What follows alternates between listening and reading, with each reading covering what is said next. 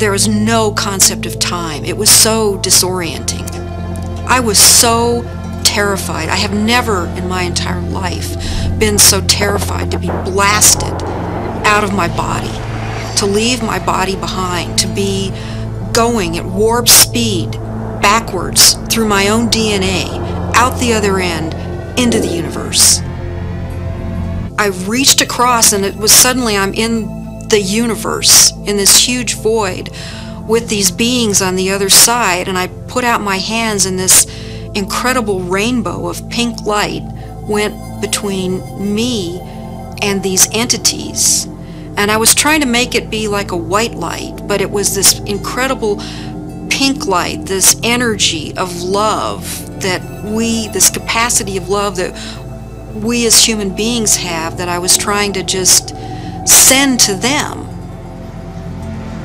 And I looked around at my environment and I was trying to absorb everything, to understand, but there were all of these machines or structures or things that I had never seen before, that I had no idea what they were. I was like a caveman in a computer lab. I didn't have any idea, but I knew in my intellectual awareness that this was a very advanced civilization or life forms or whatever they were. They were so far advanced from what we know here on Earth. It was all very, very impersonal, until I got to the space where I realized that I was in the area where souls await rebirth.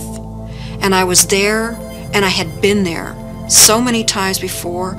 I recognized it, and this incredible transcendent peace came over me. I have never in my life ever felt such peace. Everything was stripped away. Every hope, every fear, every attachment to the material world was completely stripped out of me. I was free to just be the essence of a soul.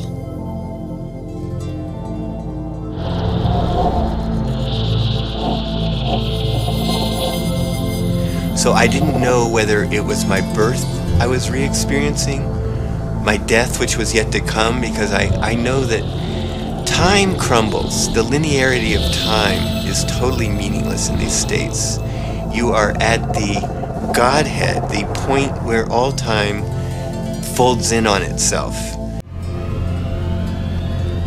And so I went right into this white light.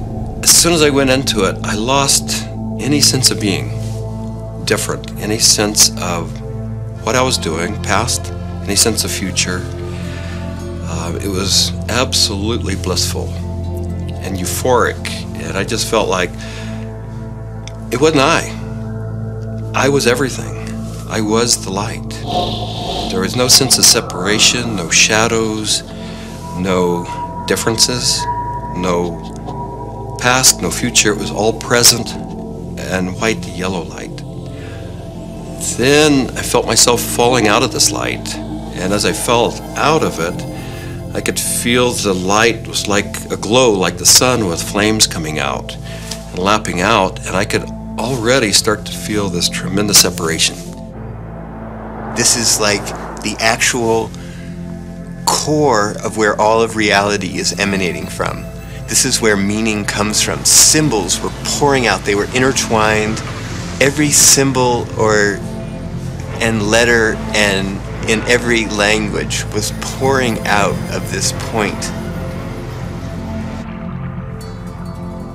And there was no I, there was just a sense of a witness being suspended in this incredible vaulted space, like a cathedral made out of stained glass of all imaginable colors, unbelievable brilliance and saturation of color, just this amazing pattern in this dome, this gigantic dome. It felt like, the size of of a small planet. And there were these winged beings.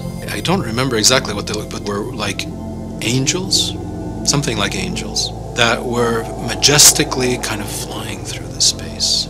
But there was something about the quality of how they were flying that was unique. I'd never seen anything like it.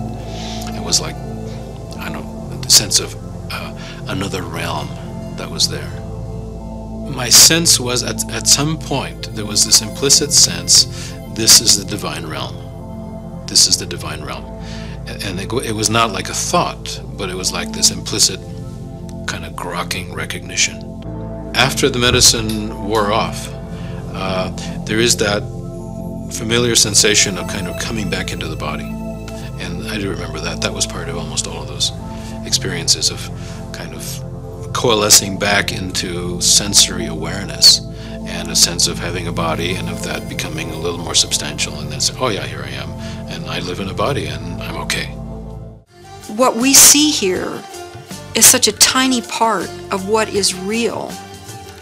I get really frustrated because, of course, there's no way to prove that where I went was deep space, that I encountered, you know, other entities, other life forms that exist in this universe. At some point, maybe our civilization will become advanced enough and we will throw off these anchors of impossible thought, that these things are impossible, that it's not, you know, that everything that exists where we can see it. This is not some recreational thing, and I don't believe anybody should enter this lightly. It is life transformative. It will perhaps shake you enough to realize, you know, that you need to be awake to the fact that you don't know, and that is the beginning of starting to know.